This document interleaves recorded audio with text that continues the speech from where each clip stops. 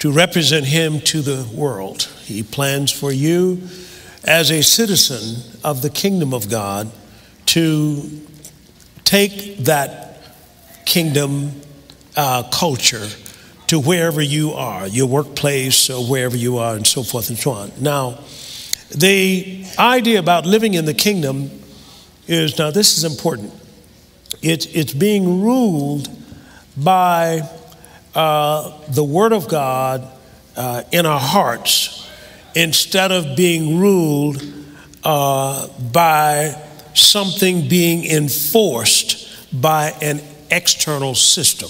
Because we are internally ruled, Christ in you, it's that God really works with us so that we can properly represent him and keep us in a world that perhaps is against us.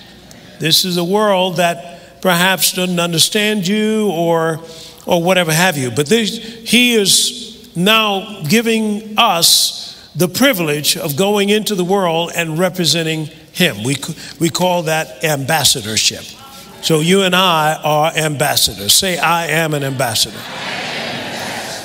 Now, he for sure knows that you're going into a place where he says you'll go like lambs among wolves. That there'll be some people in there and some devices and some traps set up and so forth. But God's got your back. As we talked about last time, we talked about this anointing. And what is the anointing? And we talked about it in terms of its ability. It is God's burden removing, yoke destroying power. We found that out in the prophetic word that was given about the coming of Christ in Isaiah chapter 10 and verse 27.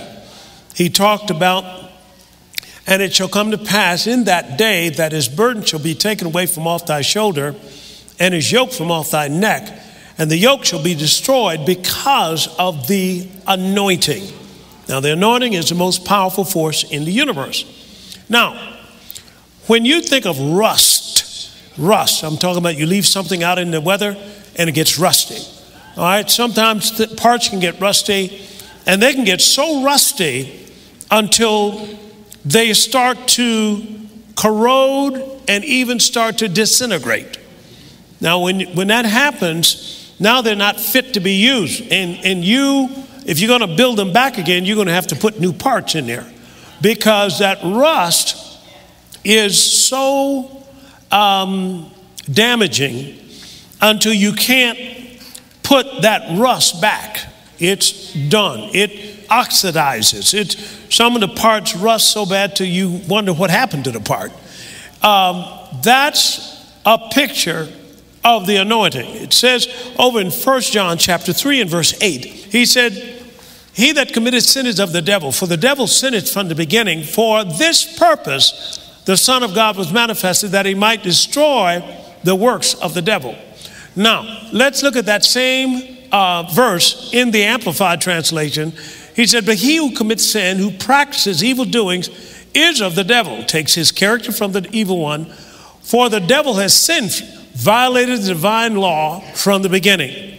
The reason the Son of God was manifested, visible, was to undo, destroy, loosen, and dissolve the works the devil has done. See, dissolve means he can make it such that it can't come back on you. See, if he releases you from sickness, that can't come back. He has dissolved it, see. And this is what Jesus did. But notice it says his purpose. See, he knew his purpose for being here.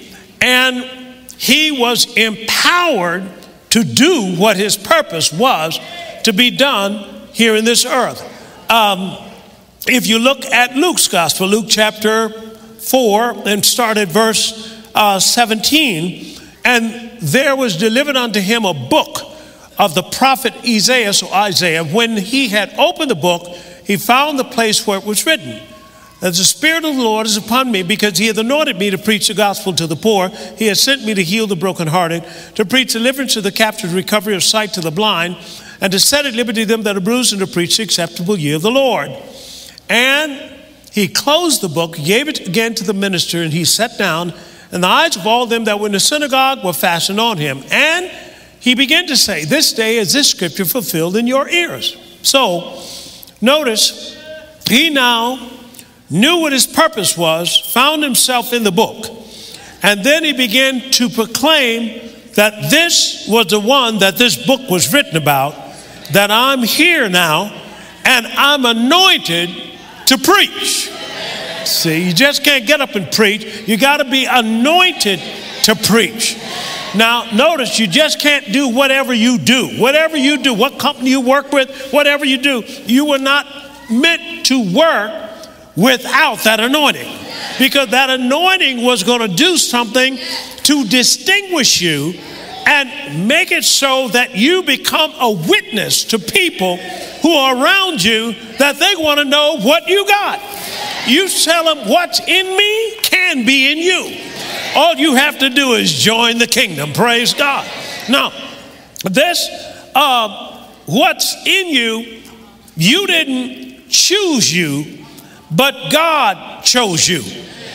Now, he said so over in John chapter 15, verse 16. But you've not chosen me, but I've chosen you and ordained you that you go forth and bring forth what? Fruit.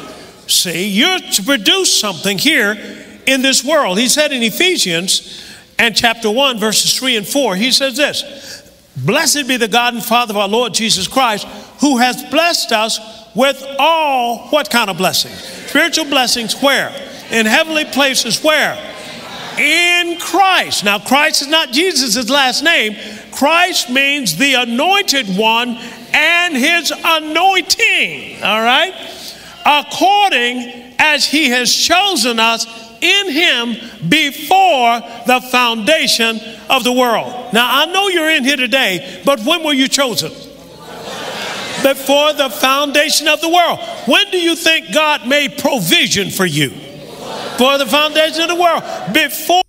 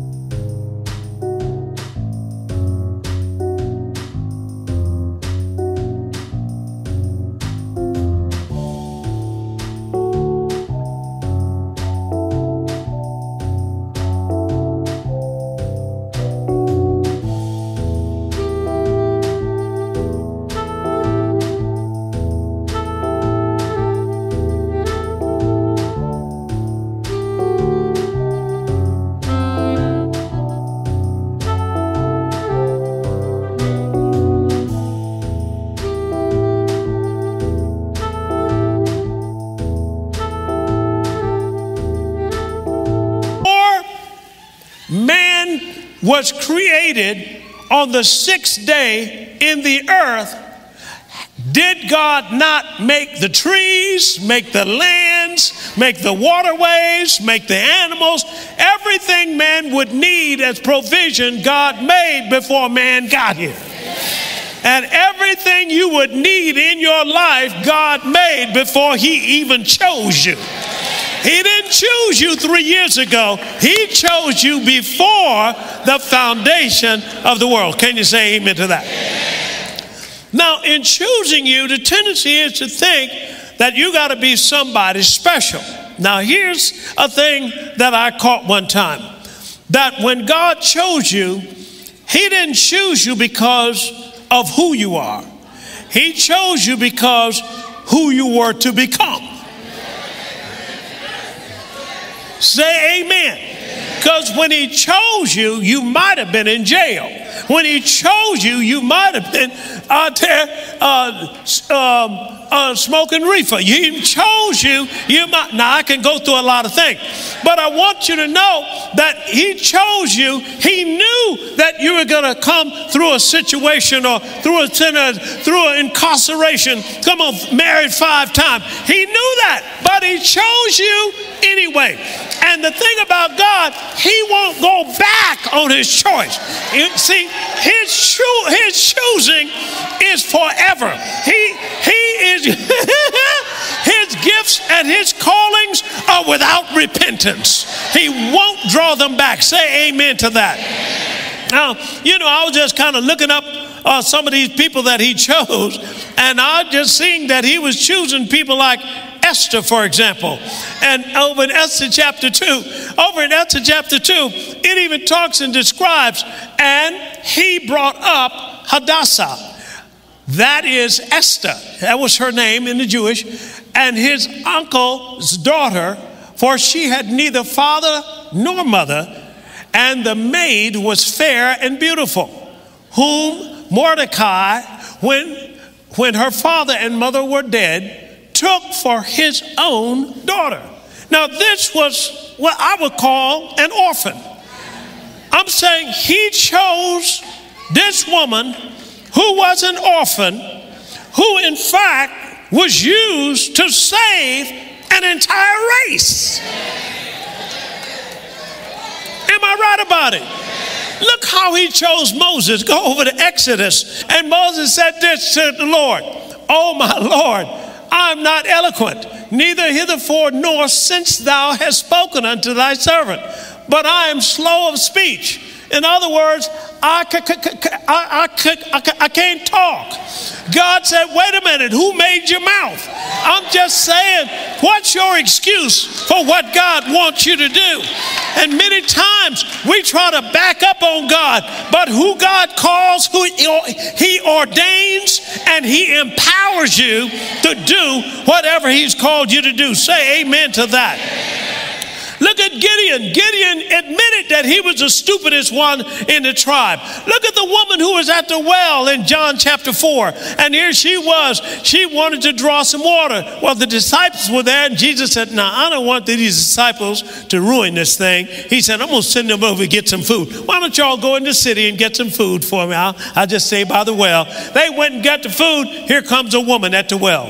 He comes to draw water. Jesus said, "Why don't you give me to drink?" Well, he was a Jew. She was a Samaritan. And she said, "Well, no, now the Jews are not really caught drinking water at the same place with a Samaritan, a low person like I am." Jesus said, "Well, if you knew who was talking to you, you'd ask him and he'd give you some living water." Praise God.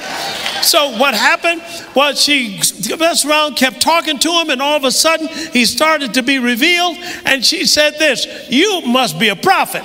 And he said, "Okay, go call your husband and come here." She said, "Well, I don't have a husband." He said, "You're right. You don't have a husband, and you've been married 5 times, and the one you shacking up with right now, he ain't your husband." She said, "You must be a prophet." Well, what happened? He then revealed himself to her. She then went into the city, witnessed to a bunch of men, and they all came out to see him. Now, what did he do? He took a woman who had been married 5 times and made a powerful evangelist out of her. I'm telling you, you didn't choose him. He chose you, not because of what you are, but what you can become. So I'm saying for you right now, why don't you get used to the fact that God chooses foolish things? 1 Corinthians chapter 1 and verse 24. "But unto them which are called, both Jews and Greeks, Christ, the power of God and the wisdom of God. Because the foolishness of God is wiser than men, and the weakness of God is stronger than men. For you see your calling, brethren, that not many wise men after the flesh, or not many mighty, or not many noble are called. But But God has chosen the foolish things of the world to confound the wise. And God has chosen the weak things of the world to confound the things that are mighty. And the base things of the world and the things which are despised has God chosen. Yea, the things which are not. Why? To bring to naught things that are. But that no flesh can what? Glory in his presence. He does not want you to get 1 ounce of credit for what he does. Say amen to that. So I'm saying to you, as I look over this audience, I don't know what you might be using as an excuse for not following the leading of the Lord in doing certain things. But right now, let me tell you, all your excuses are going away. Say amen to that. God is a God who is going to be your help. Now, over in Zechariah chapter 4, he talks about the fact that he is the one that makes it happen. The anointing is the thing that makes it happen. Zechariah chapter 4, starting at verse 6. Then he answered and spake unto me, saying, This is the word of the Lord to Zerubbabel, saying, Not by might nor by power, but by my spirit, saith the Lord of hosts. What he's saying is not by human effort or not by army, but God is going to give it to you by his strength. Say amen. Now with that, it takes the load off of you and me. And that's what we want to do. We want to make sure that we're not trying to get the credit for ourselves, because we don't need the credit. Give God all the credit. Now, in Genesis chapter 12, look at that. In verse 1. Now the Lord has said to Abram, Get thee out of thy country, from thy kindred, and from thy father's house, into a land that I will show you. And I'll make of you a great nation. I'm going to bless you and make your name great, and you'll be a blessing. Now let's stop right there. Let's do that in the Amplified, just see if we get another degree.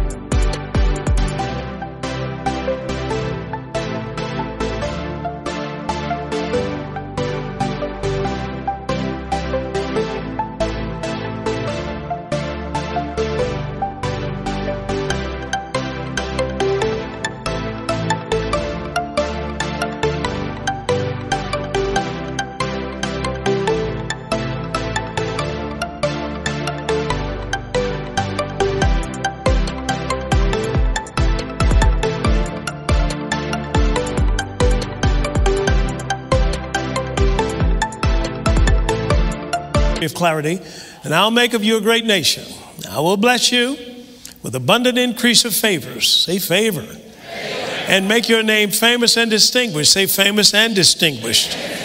And you will be a what? You will be a blessing. Now, God plans for you to be famous. He plans for you to be distinguished.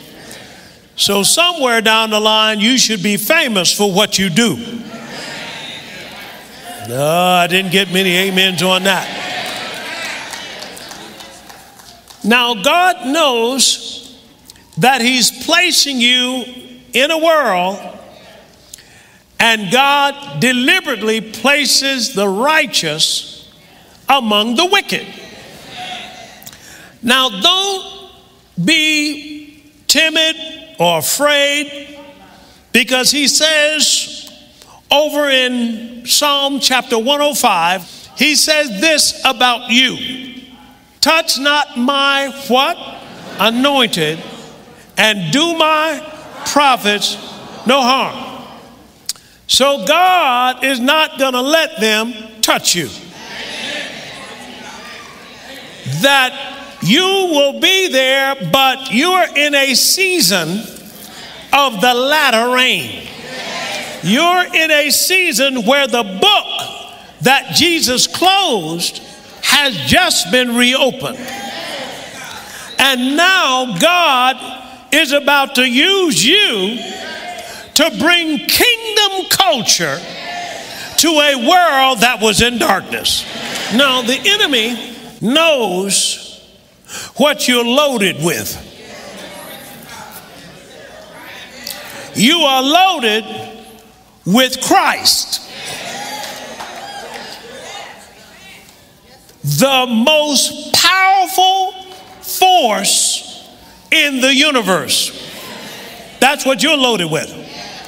Now, this is the same power that resting on Jesus, but Jesus had a little bit different mission than you have. True enough, you were to take the kingdom to the world.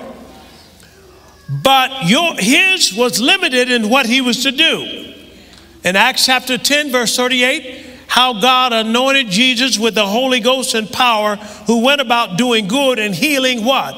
All that were oppressed of the devil. That was the limit of his. Now, I'm going to do this real quick.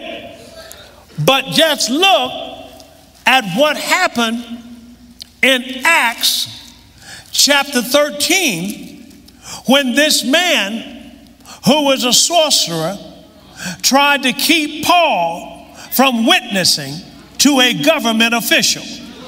Acts chapter 13 and verse 6, please. And when they had gone through the isle unto Paphos, they found a certain sorcerer, a false prophet, a Jew, whose name was Bar-Jesus, which was with the deputy of the county or country, Sergius Paulus, a prudent man, who called for Barnabas and Saul and desired to hear the word of God. But Elymas, the sorcerer, for so he was named by interpretation, withstood them, resisted them, seeking to turn away the deputy from the faith. Then Saul, who also is called Paul, filled with the Holy Ghost, set his eyes on them. See, they put it in there because they don't want you to think he did that out of the flesh. This is the ministry of the Holy Ghost. And he put his eyes on him and said, "O full of all subtlety and all mischief, you child of the devil, thou enemy of all righteousness, will you not cease to pervert the right ways of the Lord? And now behold, the hand of the Lord is upon you." Now he's speaking by the Spirit. "And thou shalt be blind." Now wait a minute. I thought Jesus went about healing all that were oppressed of the devil. Whoa, something happened here. Why? Because Jesus did his part and closed the book. But now the book has been opened by the Holy Ghost. And there's another part, to execute vengeance upon all the people of the enemies of God. And I'm telling you now, if anybody's standing in your way, there's a new sheriff in town. And I'm telling you, it's a new day. So he said, "And now behold, the hand of the Lord is with you, and thou shalt be blind, not seeing the sun for a season." And immediately there fell on him a mist and a darkness. Glory to God. And he went about seeking someone to lead him by the hand. I'm telling you, you're going to be much too much for witchcraft to deal with. I'm saying, if they try to curse you, look what's going to happen to them. Look at Genesis chapter 12 and verse 3. This is what's going to happen to them if they try to curse you. He said this, "I will bless them that bless you." Come on, read it. I'm not saying you're going around cursing people, but I'm telling you, don't nobody get in your way now, because we're turning the corner. We're getting into a new chapter of the book. And the book says to execute vengeance upon all that are oppressed. This is your season. This is the time that anything trying to come against you and stop you from reaching your destiny, stop you from fulfilling your purpose, been harassing you and your family, is going to have to pay.